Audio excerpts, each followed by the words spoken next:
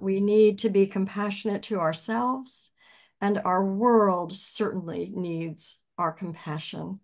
And so we are so grateful to you, Imam Jamal, in this celebration of Ramadan for you and those of your faith that you're willing to be with us and to share your wisdom with us. We offer our compassion to you as you speak, and we receive from you the wisdom that you have for us.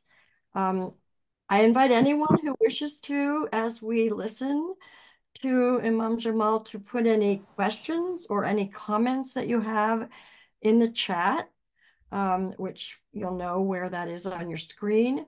He'll be able to see those and respond as he is able to respond. And we will treasure this next half hour. There are so many things that we could be doing in the world tonight. And here we are with one another. Some of us we know one another, some we don't.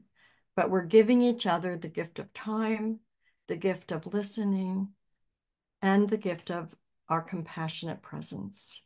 So thank you for being here with Alignment. And thank you, Imam Jamal, for sharing your wisdom and for sharing your heart with us. We welcome you.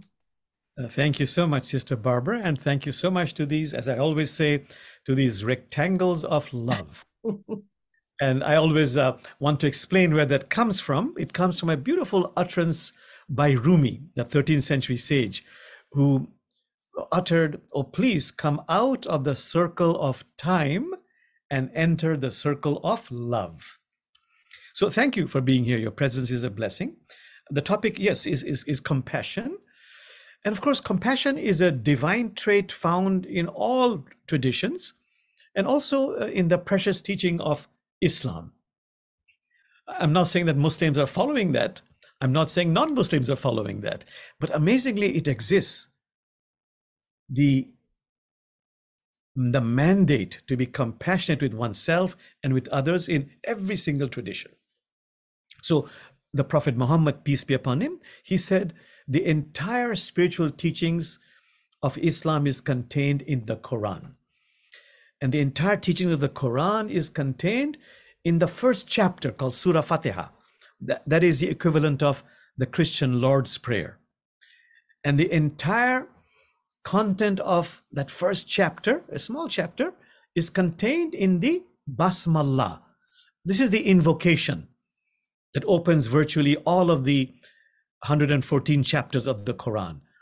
And I mentioned this in a previous video. The words are Bismillahir Rahmanir Rahim. In the name of God, who is boundlessly compassionate, infinitely merciful. And when a Bedouin asked the Prophet Muhammad, tell us more about this invocation. And the Prophet Muhammad said, this is the secret to life. Be compassionate with yourself and be compassionate with others.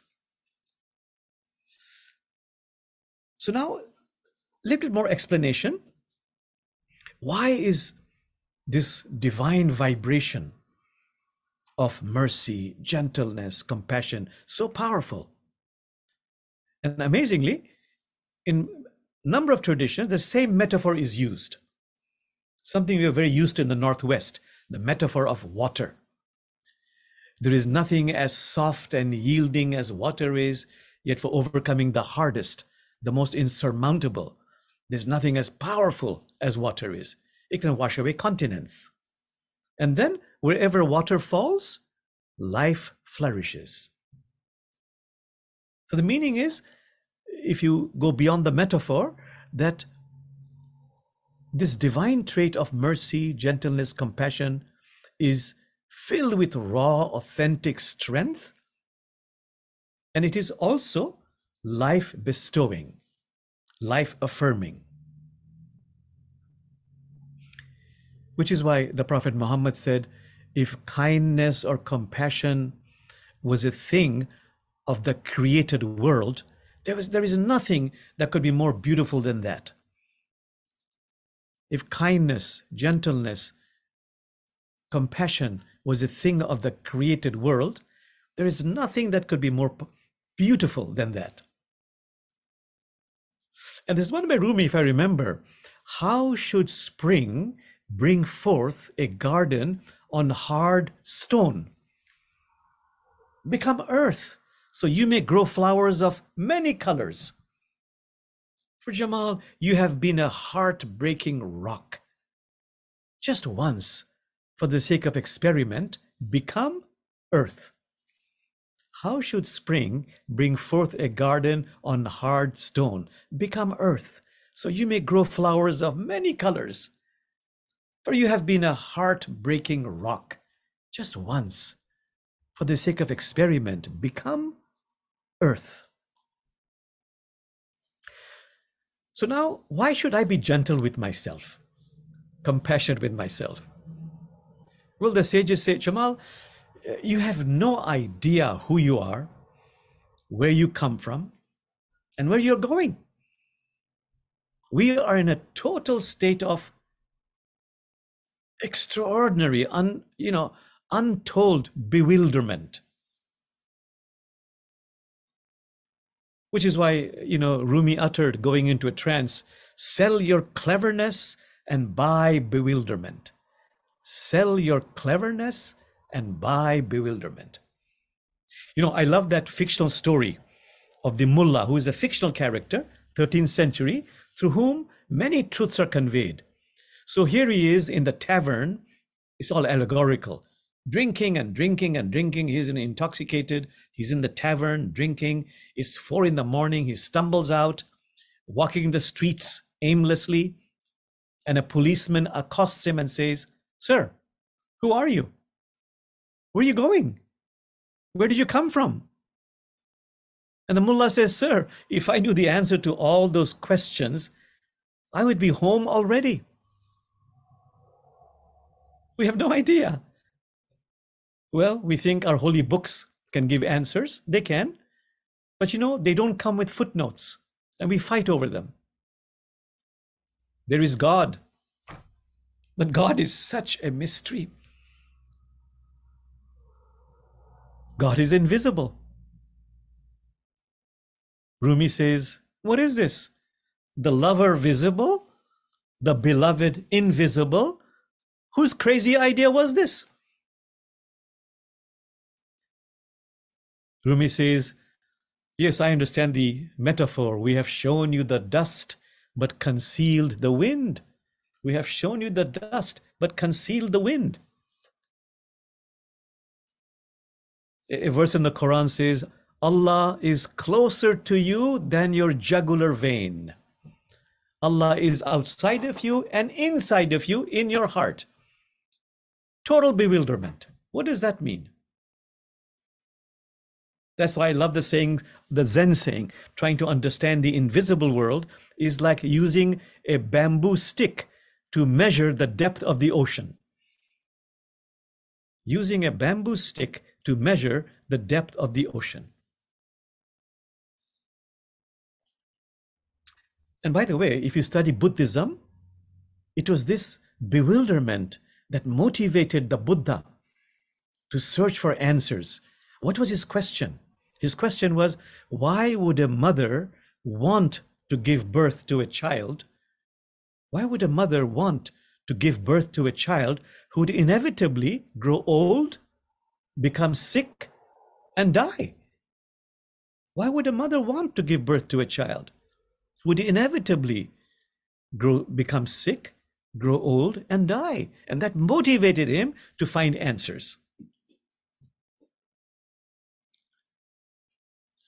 Okay, my friends, so what do we do? The Islamic mystics, they say, be gentle with yourself. Be compassionate with yourself. So I want to introduce some techniques. And I'm looking at the time also.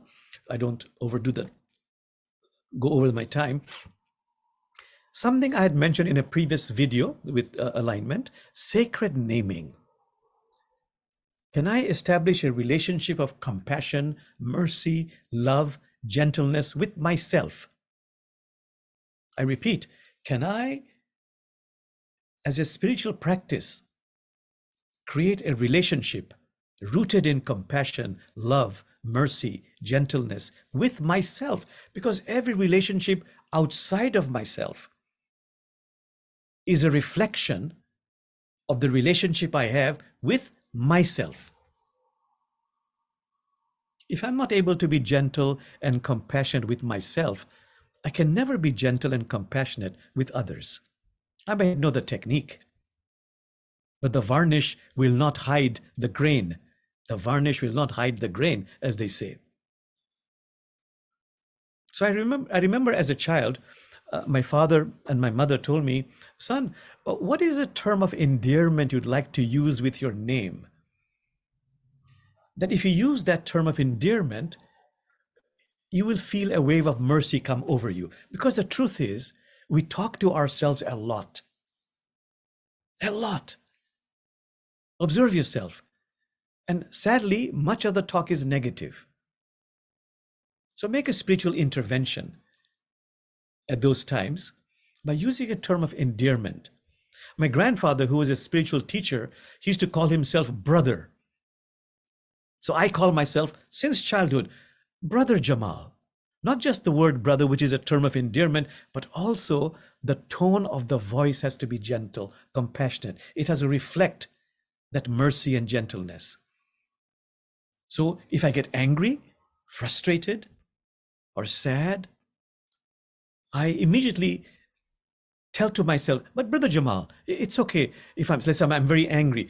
Jamal, please, Brother Jamal, but Brother Jamal, please restrain yourself. We'll talk about this later, but now just restrain yourself. But Brother Jamal, the moment I say, but Brother Jamal, with the tone of mercy, the entire vibration of the circumstances change for me. My conversation with myself changes. I feel a wave of mercy come over me. I'm able to practice self-restraint. And it leads to a lot of creative possibilities. So I encourage you to choose something that is a term of endearment. Can you think of something like, oh, sweet one, oh, darling, oh, beloved one? What would you call yourself? Just give me one or two examples. Another practice in the Islamic mystical tradition, in the Sufi tradition, is to be gentle and compassionate with our difficult feelings. You know, it's a world of opposites. High is defined by low, long by short. There's sorrows, there is joy. It's a world of opposites. Some suffering is inevitable. We'll have difficult feelings. And then in the holy books it says, in the Quran also it says, all feelings come from divinity, which means, the sages explain, that all feelings are sacred. I repeat, all feelings are sacred. My hate, my anger, my frustration, my sorrow, these are just vibrations begging my attention. And the sages from all traditions say, when they're coming up in me, these difficult feelings, they're begging to be acknowledged, they're begging to be held, they're begging to be healed, and they're begging to be integrated. That is how I become a more developed, complete, evolved human being. Carl Jung, who studied many Eastern traditions, Carl Jung said, you don't become enlightened by just focusing on your light. You become enlightened by also focusing on your shadow. Carl Jung said, would you once in your life have the courage and the grace to kiss the demons and dragons within you? That is how they turn into a prince or princess. Which is why, you know, Rumi, he exclaimed, the dark thought, the shame, the malice, greet them at the door laughing. Each one has been sent as a guide from beyond. The dark thought, the shame, the malice, greet them at the door laughing. Each one has been sent as a guide from beyond. That wonderful Christian mystic, Khalil Gibran from Lebanon, he wrote, the more that sorrow carves into your being, the more that sorrow carves into your being, the more joy it can contain. Mm. But here's a very important rejoinder or a reminder from all the mystical traditions. The Sufis say, Jamal, don't run towards pain and suffering. Don't run towards difficult feelings. Just don't run away from them. I repeat, don't run towards difficult feelings or suffering. Just don't run away from them. In German philosophy, I forget the name of the philosopher. He says, if you do this work of being present with your difficult feelings or your suffering, and do it little by little, if you do it little by little, it leads to a quantum jump. And again, little by little, again, a quantum jump, again, little by little, again, a quantum jump. But he says it's like going through a deep, dark forest. But keep on going, little by little. As the Americans say, keep on trucking, keep on trucking, keep going. As you keep going to the deep, dark forest, half the time you're going inside the forest, but the other half, you're coming out of it. Half the time you're going inside the forest, the other half you're going out of it. So my friends, I really recommend a practice which I share in every single class I do. I've been teaching classes since actively since 1992, very continuously, almost every day, very short breaks. I always introduce this practice of sacred holding. It takes a long time to understand that and to practice that. So I will just mention it, but please look it up in the YouTube, sacred holding. What is it? It's about the fact that all feelings are sacred and there's bound to be difficult feelings. And the difficult feelings are begging us to connect with them, to kiss them, as Carl Jung said. And how do I do that? So let's say I feel anger. Immediately, remember, sacred naming, I talk to myself, Brother Jamal, please don't overreact. We'll deal with this. Please don't overreact. I'll help you. So I restrain myself. But at the earliest opportunity, I deal with this difficult feeling of anger. And what are the steps? I ask myself, I do it for 1 minute, 5 minutes, half an hour, depending on my time. So this is sacred holding. I will ask myself, but Brother Jamal, what is it you felt? Oh, you felt anger. Okay, I give you permission to feel the anger. Feel it. It's for purposes of healing and integration. So I allow myself to feel that feeling. And by the way, how do I know I have that feeling of anger? It's because I feel a sensation in a part of my body. Sadness. How do I know I'm sad? I feel a physical sensation in a part of my body. So number one was giving myself permission to feel that feeling. Step number two was, Brother Jamal, can you locate that physical holding? You call it anger, but where do you feel it? Here. Where do you feel it? Locate it. Step number three, when you locate it, let's say I find it right here. Brother Jamal, just be present with it. Hold it like you'd hold a loved one. Remember, these difficult feelings are begging to be, as Carl Jung said, to be kissed. Just be with it. No need to fix it. No need to analyze it, but a great need just to be present with it. If it moves, move with it. But just be with it. That's a difficult part. Simply being present with it. I acknowledge it, I honor it. I begin to alchemize it because I'm present with it.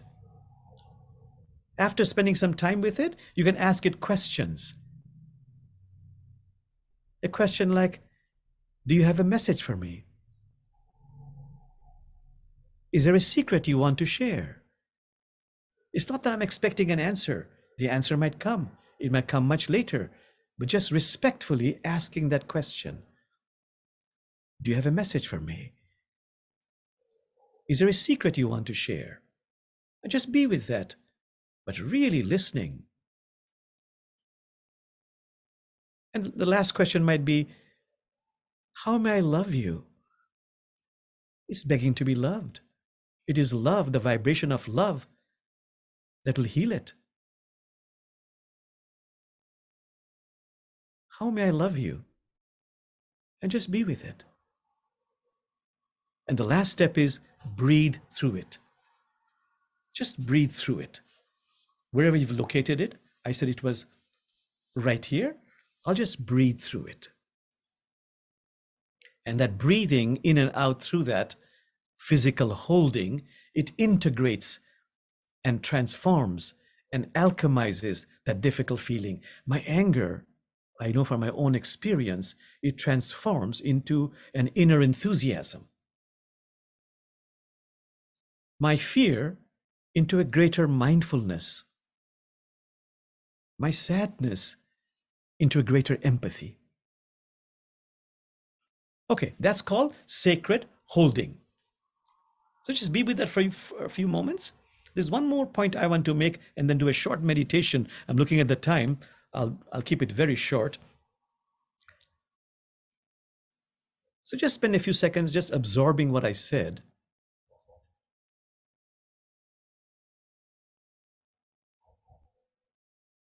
And now I would just want to explore, what does it mean to be compassionate with others? Essentially, it is about being compassionately aware that I'm angry at that person's behavior, but that person's being is sacred. It's Christ nature, Buddha nature, Elohim nature. Compassion mandates me in dealing with an adversary, in making a differentiation between behavior and being. Like the great mystics say, when you meet an adversary, an enemy, it could be in your family, it could be outside your family, do what is right. Protect yourself. Don't allow yourself to be abused. Take the right action. But Jamal, as you take the right action, remember, keep in mind, know that you are angry at their behavior, but their being is sacred. It's Christ nature, Allah nature. Just keeping this differentiation, discernment in my mind and heart as I take the right action has the power to shift heaven and earth. So it's part of my ministry to deal with those who are, you might say, adversarial, Islamophobic, anti-Semitic, homophobic, misogynistic. So I just want to say, with them, I like to share what the Sufi mystics call sharing 3 cups of tea. The first cup of tea is listen. An enemy is someone whose story I have not listened to. I remind myself of that. An adversary is someone whose story I have not listened to. And what is listening? I love Rumi's metaphorical description. He says, Brother Jamal, listening is like putting your head on the person's chest and sinking into the answer. Metaphorically, it's like putting your head on the person's chest and sinking into the answer. So when I meet an adversary, I ask myself, Brother Jamal, are you really listening? Or are you already formulating your defense? Remember, an enemy is someone whose story you have not listened to. That wonderful words of Alexander Solzhenitsyn, that Russian dissident, oh, only if it was so simple. He says, if only it was so simple that there are some evil people out there, and all you have to do is isolate them, separate them, and destroy them. He says, alas, the line dividing good and evil runs through every single human heart. And who is willing to tear a piece of his or her own heart? The line dividing good and evil runs through every single human heart. Who is willing to tear a piece of his or her own heart? Okay, that's the first cup of tea. Listen. The second cup of tea is respect. And I've just dealt with that. Respect means reminding myself, I am furious, anger at their behavior, but their being is sacred. Take the right action. Take the right action. But as Jamal, as you take the right action, do not keep their essence, their Christ nature, Elohim nature out of your heart. And just this differentiation, this subtle discernment has the power to shift heaven and earth. The third cup of tea is connect. Jamal, don't focus immediately on the differences, what this says, that says, your view about this. The primary work in overcoming polarization is to connect on a human level with the other. Can I share stories? Not because it's artificial, because we are human beings. That wonderful saying by that Christian writer, this universe is made out of stories, not atoms. This universe is made out of stories, not atoms. Can I connect in a genuine, humble, sincere way? Not because I want to bring them to my point of view, because I really, sincerely, humbly want to connect as a human being with that other human being. And guess what happens?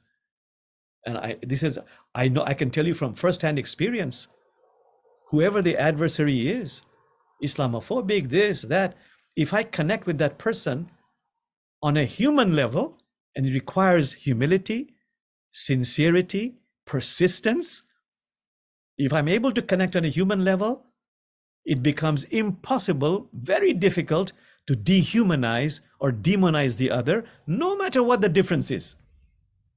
I found this continuously to be true. And moreover, magically, if I connect with the other on a human level, it creates a vibration, a sort of a capacity, a possibility of creative possibilities of collaboration. Like with those I've totally differed in some issue, but we have agreed to work together, collaborate on some social justice issue, as an example. For example, Habitat for Humanity.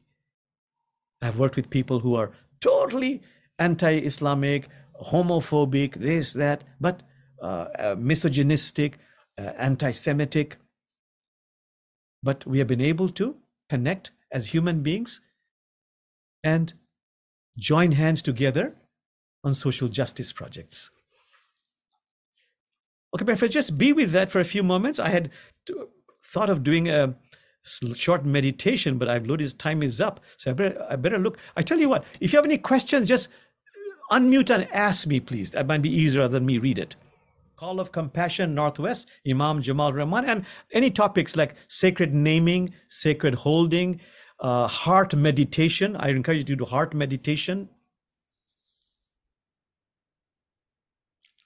Please ask me the question similar to Valerie Kaur. Yes. You know, the meditation I was going to do, if you don't mind, let's just do it for maximum 2 minutes. Are you okay in doing that just for 2 minutes? Recommend this meditation. I use it in all my therapy, from heroin addiction to incest to murder. And they say this is one that has really healed them. So if you don't mind, we'll do it. Just close your eyes. Focus on your nostril and simply be present with the in-breath and out-breath for a few moments. Feeling the breath as we inhale and as we exhale, just this much.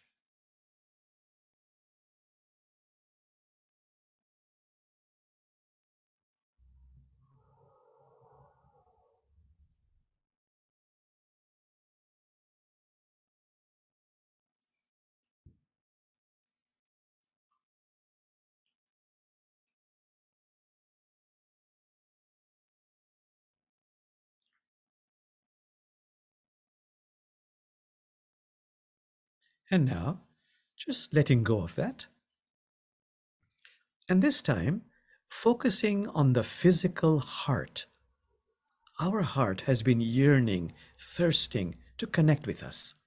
If it pleases you, put one hand or other hand on the other hand and feel the heart. Feel a connection with the heart.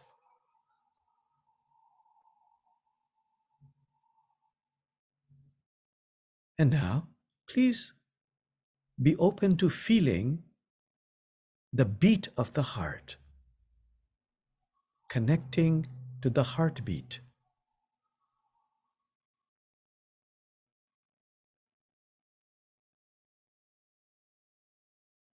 Some traditions say spirit, divinity, is the heartbeat within the heartbeat.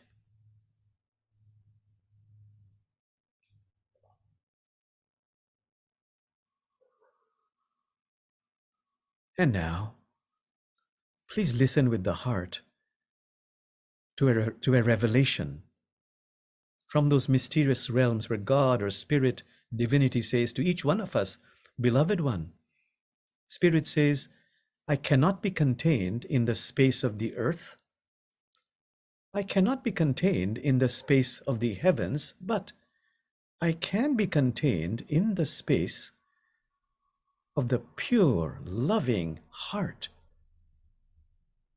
of my devotee.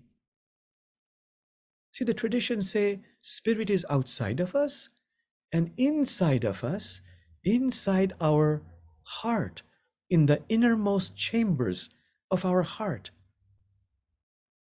Amazing that divine heart is inside human heart. Please just be with that mystery, the boundless, infinite space of the heart.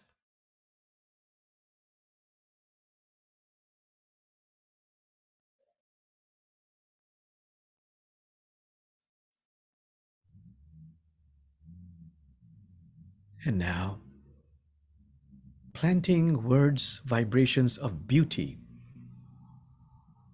into this boundless space. Like other holy books, the Quran says, to God belong the most beautiful names. When we praise God, God doesn't become holy, we become holy.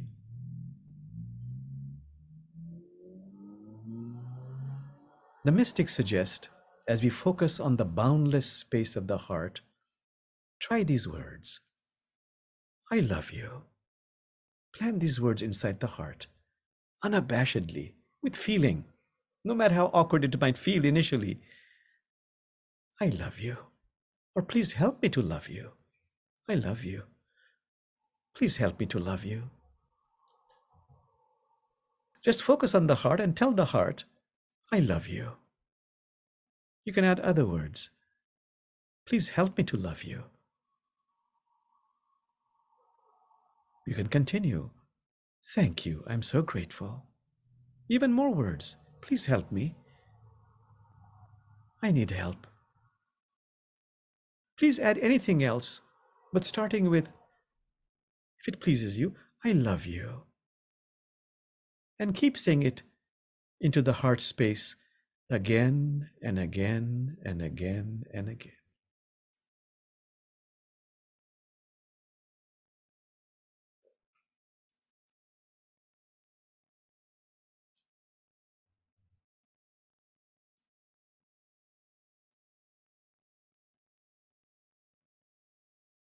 I love you. Please help me to love you. Thank you. Please help me.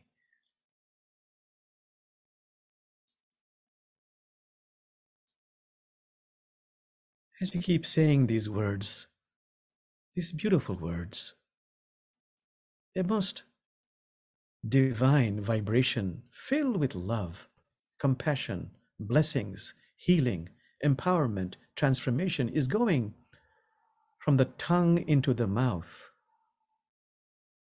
into the throat, into the chest, even deeper into the heart, even deeper into the hidden, even deeper into the hidden of the hidden, amazingly, astonishingly, blessing us, loving us, healing us, empowering us, transforming us. And now, stop saying anything at all. Just become very still and just be with the heart. Just be with the boundless space of the heart.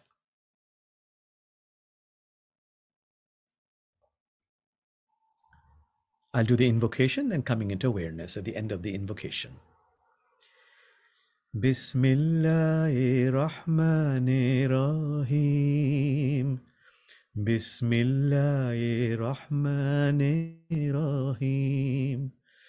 La ilaha illallah. La ilaha illallah. And gently opening the eyes. And so, my dear friends, for me personally, for Jamal, for Brother Jamal, I find of all the practices I've done in my 74 years, the one I found most powerful is telling the heart, I love you, in my meditation and in my waking hours, as often as I can remember. Just as often as possible, telling my heart, I love you. That's number one. And number two, as often as possible, touching my heart, especially in thank you. Oh, you're so kind. Thank you. Thank you. Just the practice of touching the heart has had a deep impact on me. Okay, my friends, I've said a lot of things. I'm so happy to answer any questions, but I've gone way over my time. Those who want to leave, please feel free to leave. But if you have any questions, please do tell. I would rather you tell it to me in speech. I just want to say I'm grateful. I now bookmarked your videos, so the what I gave everybody will help list all 60, I think 60 plus videos. Oh, great, great. Thank you, Susie. Remarkable. So I'm just so grateful for all that you fed us today. I have no questions because I'm just absorbing everything that you have given. I'm grateful. Thank you. Thank you so much. Are there others who have questions as we finish? Can I say something? Yes, please. Oh, Julian, okay. Both Julian and myself come from Tasmania, Brother Jamal. Oh. It was a blessing. I got to hear you today. I always wanted to meet someone who has coming from the Sufi tradition. I'm a born-again Hindu, if that makes sense. I see. Okay, but I must compliment you. There's two things I noticed about how you present. Yes. One is you always repeat a sentence. That's very good. It makes it very clear so that we get what you're saying. It's a brilliant way of teaching. I really admire that. And it's really worrying now because I forgot the second thing I wanted to say, but I'll take excuse. Thank you so much. I really, I thank you from the bottom of my heart for your kind words. Appreciate that very much. But it's a blessing to meet you because I always wanted to meet a Sufi mystic. Thank you. Thank you, Sri. I'd just like to echo what Susie said and what Sri said. My appreciation for this time you spent with us, Jamal. Some of the things you said brought a tear to my eye, so it went deep. And just quickly, I want to thank you for the email I received this morning from you. We'll be in touch. I look forward to further correspondence later on. So thank you so much for your time. Thank you so much, Brother Julian. And I want to say your tears are holy. You know, in the Sufi traditions, they say those tears, because they're holy and they're so genuine, they water those invisible rose gardens. Mm. And the Rupi has a verse, he says, you know, please weep like the water wheel. Weep like the water wheel so that sweet herbs may grow in the courtyard of your soul. Weep like the water wheel so sweet herbs may grow in the courtyard of your soul. So may we men, like Shri and you, Julian, maybe learn to cry whenever it's genuine. It's beautiful. Thank you. Thank you. And I would like to thank you too, Imam, for the gift that you have given us. And I am so grateful for having seen many of your faces and heard many of your voices. It makes me feel that we are a community. And that is one of the gifts that alignment wishes always to give to all of those who come. Community. We are together. We don't live together. We may not have met in person, but we are community bound by the spirit of compassion and learning and love. So I will hold all of you in my heart. I ask that you hold one another as well. And Imam Jamal, we thank you once again with great, deep gratitude for your sharing. Thank you so much, Barbara, and heartfelt gratitude to you, Barbara, and all these rectangles of love. Yes. And we're all connected anyhow, in spirit. That's right. And may this connection even deepen more with the passage of time.